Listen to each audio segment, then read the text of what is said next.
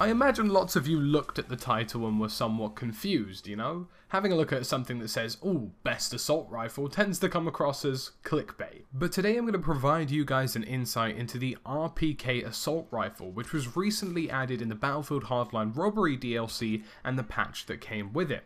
Now the RPK, in my opinion, is probably the best assault rifle hands down I have ever used in Battlefield Hardline, and today we're going to have a look at exactly why that is. Now it seems only fitting that we start off with the statistics side of things, and that tends to be something that a lot of people look at when valuing up what weapons they want to use. So this has a rate of fire of 600 RPM and a bullet muzzle velocity of 580 meters a second with a max distance of 2,900 meters. Now this is where things get special. This gun has a maximum damage of 36 and a minimum of 24, so certainly putting it up there on the spectrum in terms of bullet damage and making it a very effective heavy hitter when it comes to close range, medium range, and even some long range engagements. A minimum of 24 damage considering the drop off is actually pretty damn good to have. It has a reload time of 2.2 seconds with bullets left in the magazine and a reload time of 3 seconds without any left in the magazine, with a grand total of an incredible 51 bullets in a mag. Now this is the first assault rifle I have ever seen to provide such a ridiculous level of ammunition in a single magazine, which is why in a very infantry centric game like Hardline where you got lots of people running around and it's very likely you're going to hit on double, triple and even quadruple engagements, that 51 magazine is absolutely vital. It has an upward recoil of 0.7, a leftward recoil of 0.18, and a rightward recoil of 0.4. It has a recoil decrease of 18 and a first shot multiplier of 2.7. Now I imagine a lot of you have looked at those statistics and thought, yes, this gun packs a punch, it has the ammunition to do so as well, but the recoil compensation is going to make things very tricky when it comes to accuracy.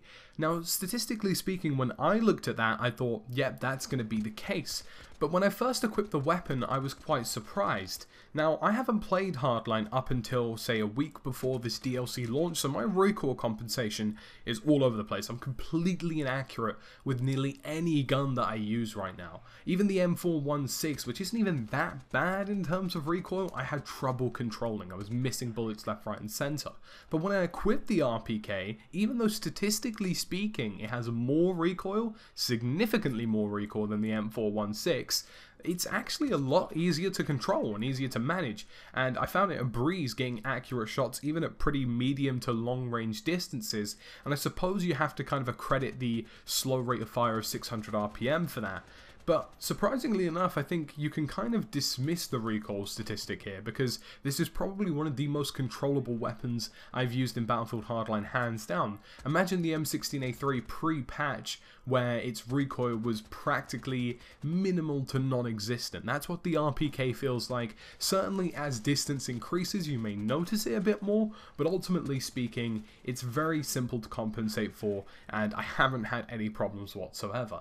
Bullet spread wise, the gun is in and around the areas of an average assault rifle with the occasional change here and there. It has a standing spread of 0.25, a moving spread of 1, and the spread increases 0.18 per shot, which is in and around the same as the more powerful assault rifles with the higher damage models, but it does have the same decrease time, which I feel is really important.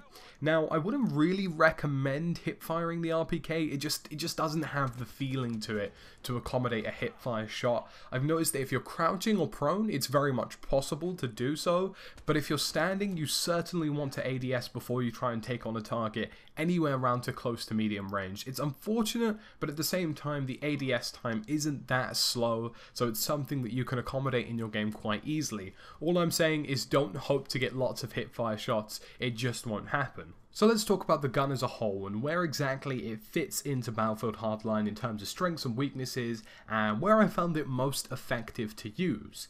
Now, this gun is an absolute powerhouse, there is no doubt about that. It has a maximum 36 damage with a 51 bullet capacity. Now, I know that doesn't sound incredible when you just hear it off the bat, but when you use the weapon itself, it's so abundant as to how ridiculously overpowered this weapon can be sometimes. So imagine you're sitting there in a close range to medium range situation with 4 to 3 enemy players roughly within about 5 meters of each other, so they're standing relatively compactly together together. You have a whole 51 bullets with a maximum damage of 36 to cut all of them down. And believe me when I tell you, it is actually possible to take down all 4 of those players before any of them even get a shot off at you. Now, the 600 RPM is a bit of a downfall, but it actually makes the gun more controllable, therefore allowing you to hit your targets much more consistently and ultimately getting way more kills than you could even imagine. The 51 bullets is just ridiculous. Quad kills are possible, pentakills, even if you're lucky, pentakills would be possible, the occasional headshot here and there, and it's just incredible how many people you can drop in a single magazine without having to reload. Now, one thing that was a quite nice surprise, so to speak, is that I thought this gun would only really work at close range, but at medium range it's very much effective, and at long range, if you can do the occasional burst fire here and there, it's actually pretty decent too.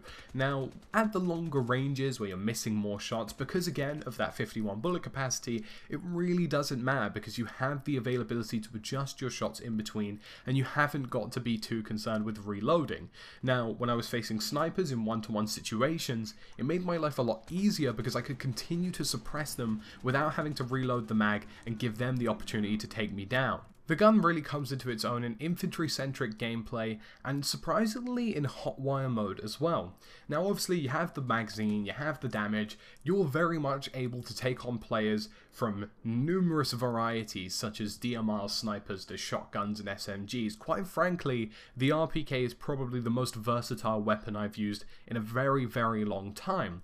But it also comes into its own in the vehicular-based gameplay. Now what you have to understand is Hardline is a game which assault rifles and LMGs can very much impact on vehicular-based gameplay too. Now in hotwire mode, whilst cruising around on some of the new maps, I found it really helpful to have that 51 mag. The 51 mag basically let me decimate entire vehicles without even giving them the chance to fire a single bullet off. 51 bullets is definitely enough bullets to take on 4 people in a vehicle, and it's certainly enough to put enough bullets into a vehicle to damage it to a level where it's not moving as fast as it previously would. Now I'd really recommend using a good squad up pair, getting into a helicopter, getting somebody with an RPK on the side of the chopper and just raining down fire on games like Hotwire. It would just completely dominate the map and you will encounter no problems whatsoever. The only thing I would look out for though is of course being assault, you don't have the ammunition packs to throw down and you're going to have to keep a buddy handy if you want to keep refilling, keep flying and just keep owning the field. So guys, that's it today for my RPK review. I hope you are as convinced as I am that this is the best assault rifle in the game.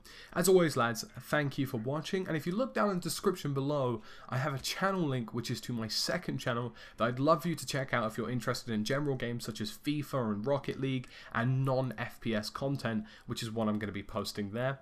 As always, like I mentioned, thank you for watching. I'll be back again soon with some more Hardline DLC videos and plenty of other videos such as Squad and Battlefield 4 in the not too distant future. It's been me, the Tactical Brit, and I hope you enjoyed this video.